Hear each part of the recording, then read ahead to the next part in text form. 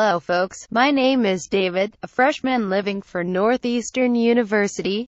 And I am his classmate Jerry. I like math. Math is like an imaginary girlfriend who wakes me up in the morning and put me to bed at night. I like math too, but I have an actual girlfriend. In the Fundamental Math for Games class, we learned about the projection matrix. If you input a coordinate A into the projection matrix B, it will gives you C, a new point projected onto the matrix's surface.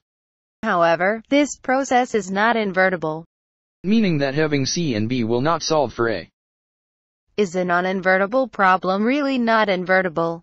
Before going into that big question, let's look at a few more examples. What is 5 square?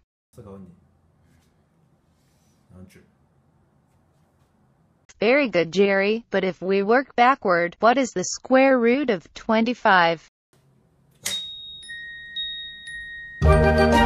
See? This problem is not invertible, because when inverting the solving process, you get more than one answer, therefore it's impossible to determine the origin.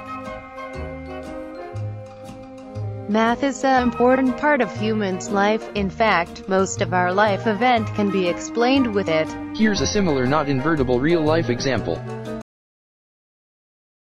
Heart and soul, I fell in love with you. Heart and soul, the way a fool would do.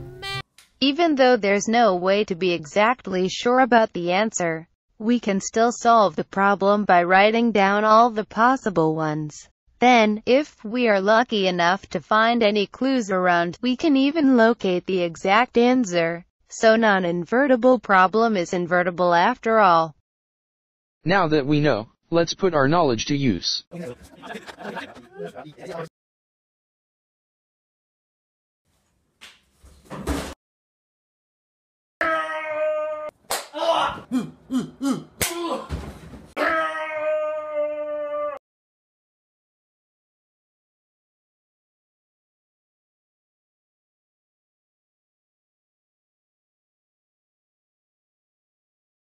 I'm sorry.